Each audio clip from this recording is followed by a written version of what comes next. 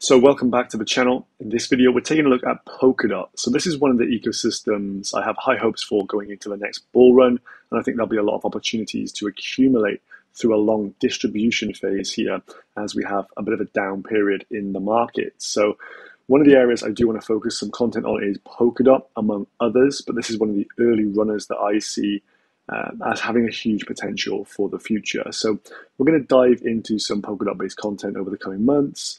Probably do a monthly update video on some of the Parachain favorites that I have, and then look at some generalized Polkadot information as well. There'll be other protocols we look into on top of this, but that's just a bit of a flavor of some of the initial thoughts I've got here going into the next cycle. So just starting here with the total crypto market cap, if we look back to the bubble back in 2017, 2018, we hit at around 850, I think it was, billion in total crypto market cap back then. That was the peak of that cycle. Then we had a nice drawdown, went to around $100 billion. So 850 bill all the way down to 100 billion. And then we had this kind of period throughout early 2020 or mid 2020 when the total crypto market cap was around $300 billion. And then over the preceding 2 years then, we've gone from 300 billion all the way up to a peak just over 3 trillion. So a 10x on the total crypto market cap. And now, as you can see, things are starting to come down quite considerably, and we're currently around 1.3 trillion. But my kind of expectation is that maybe we erase all of the gains that we've seen from the majority of the bull market starting in around January of 2021. The bull market did start back here early, around mid 2020. We had, of course, the halving back here in May. But I do think we'll erase a lot of this market cap as a lot of froth leaves the sector. We'll have projects that do unfortunately die out and can't sustain business throughout a long, prolonged bear market period. So my kind of target to really start accumulating coins again is around that 1 trillion or below. I think we will get below a 1 trillion total crypto market cap. So that's just one of the mental models I'm working with here. And we saw this pretty much last time where, prior to the run up, it was like 100 bill back here, went up to 850 and then returned to 100. So you kind of just erase and reset. So that's one thing that I have noticed is a little bit, a sombering thought there. But most of those games probably do get erased, but play the game better next time. So Polkadot here with some updates.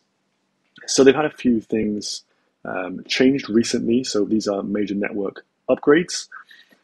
So bring your attention to this. So after passing community vote V0.9.19, so this is now enacted on Polkadot full. So previously these things would have been tested out on Kusama, but now on Polkadot. So this upgrade included a batch calling upgrade that Polkadot's runtime to enable parachain to parachain messaging over XCM. So XCM cross-chain messaging is now going to be alive on Polkadot full.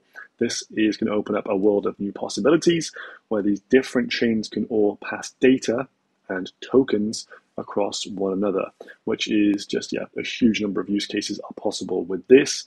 And secondly, here we have State Mint. This is one of the common good parachains. So we just go on to the common good parachains here. What are they? Essentially, these are ones that are for the common good. Pretty much does as it says on the tin, but State Mint is a public utility chain in that it adds functionality not available in the relay chain, namely the creation and management of assets. So this will allow for the creation of both fungible tokens and non-fungible tokens. If you want to look for similarities, it would be like having the production of ERC20 tokens and ERC721 NFTs as well. But this will be done on this common good parachain. So this is going to take a lot of costs out of those kind of things. And it's just done on the base level here with this common good parachain. So it's a pretty neat upgrade and something that's going to just empower the whole overall ecosystem. What I like about Polkadot is the fact that this whole overarching ecosystem is all about cohesiveness between the various parachains that are on Polkadot. So big hopes for this. If we just go down here to talk about XCM a little bit more. So this is Polkadot's XCM format, means the network's objective to be a fully interoperable multi-chain ecosystem has been fulfilled. So, of course, this is early days, but this technology has now gone live. So cross-chain messaging allows communication not just between the parachains themselves, but also smart contracts, dApps, and substrate pallets. So this is rather big news. Now, two of the pioneers behind this, or two of the early adopted chains, are both Moonbeam and Acala. So the first assets that are going to be able to move between Acala and Moonbeam are going to be AUST, which is the Acala UST stablecoin. It is an over-collateralized stablecoin, by the way, and also the Acala token ACA. Glimmer token here will be movable in the next coming weeks. They're still figuring out some tweaks. But if you just imagine the movement, the free movement of these tokens between these different chains on Polkadot, without the need for bridges, we've seen many bridge hacks and issues around that on other chains. This is being solved at the base layer here with Polkadot. So this is a real technological upgrade and something that is very big. Now, the three tokens we're going to briefly look at here are Moonbeam, A-Star, and Acala. So Moonbeam is currently around $1.38. We just go down to a chart here. You can see we had a sell-off, if we remember back. It went sub $2. There was a wick definitely below $2 when there was a huge token release around the end of February. There's a massive token release. I can't remember the exact numbers off the top of my head right now, but it was the Take Flight participants who got like 10% of a token supply or something. So there's a big sell-off. I had some stink bids set. They did not get filled, but I'm now getting very close to getting a fill around $1 region. So I think at around $1 for this token is going to be a very nice buying point for the long-term future. So this is somewhere I want to start accumulating these tokens. Around $1 or sub $1 would be very, very nice. This is a layer 1 blockchain, EVM compatibility, real good team behind it.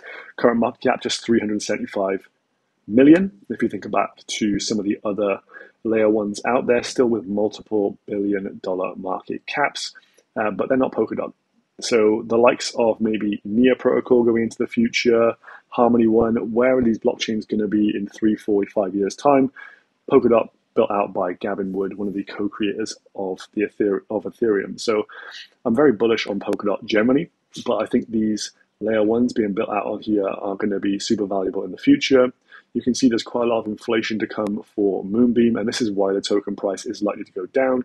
You got people who participated in pre-sales, in the Parachain auctions, the crowd loans, and thus there will be constant emissions of these tokens. So I think there's going to be some brilliant opportunities to accumulate these tokens going into the next bull run. So these are going to be on steep discounts. There are nice price levels right now, but I think we can get even lower.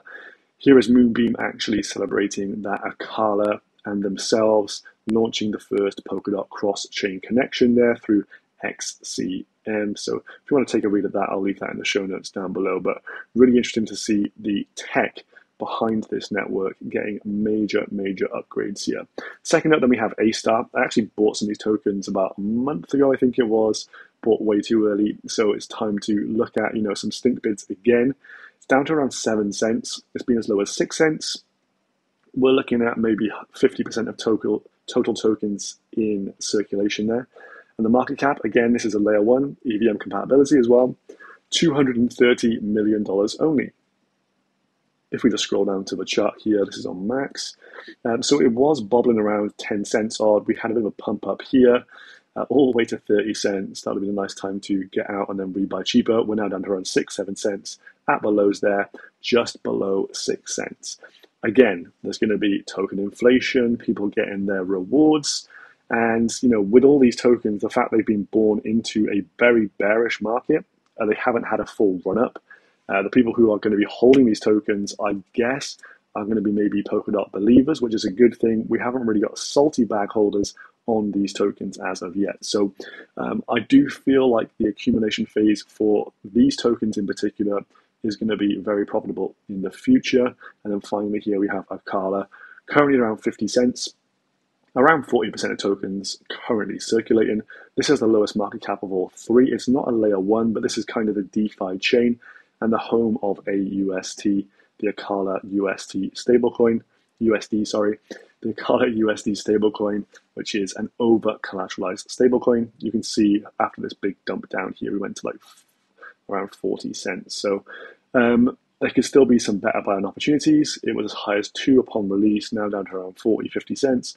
I do again think that this one will go lower with some time here, and there'll be some good opportunities to maybe DCA into this one. My favoritism currently towards Moonbeam and A-Star. Those are the ones that I kind of prefer. I think the use case of layer one chains themselves, all the different things that can be built on top of them, I think they could be very powerful. So I will continue to keep tabs on the color, but I do favor Moonbeam and A-Star at this time. So those are some of the Polkadot-based chains to really keep an eye upon.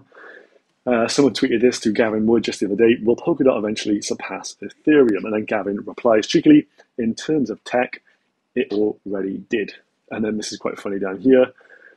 Jay Wu down here, please level up the usability. Yep, the wallets, the Polkadot.js wallet is super unfriendly. I think there's going to be some things that really need to be built out to make improvements to Polkadot so that normies can get involved with this ecosystem easily. It is not user-friendly at this point, but these are the kind of things they have time now to work on. So a little bit of an update here on the Polkadot ecosystem. Let's pull this back and just have a little look at the DOT token as well whilst we're here. So here's the Polkadot chart, currently around 10 bucks only. We went to those heavy heights on around 50 bucks back in the back end of last year, and now down to around $10. So this kind of paints a picture of what you need to do during a bull market: sell your coins and then buy back in a bear. No matter how much you believe in any coins, it's pretty obvious that you need to sell, and then you can buy back at steep discounts when we have the bubble burst, which seems to happen time and time again. So major lessons learned for the future.